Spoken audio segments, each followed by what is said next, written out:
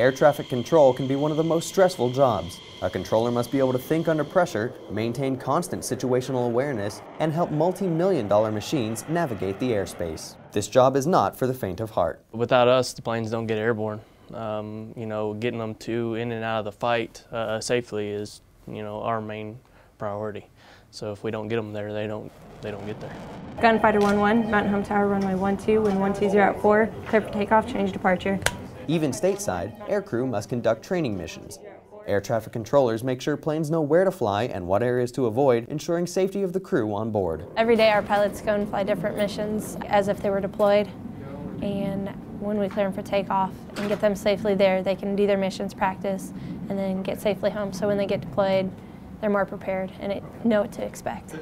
Air traffic controllers play a vital role by keeping the skies clear and orderly, as well as helping pilots carry out their missions. Reporting from Mountain Home Air Force Base, I'm Airman First Class Jay Legate.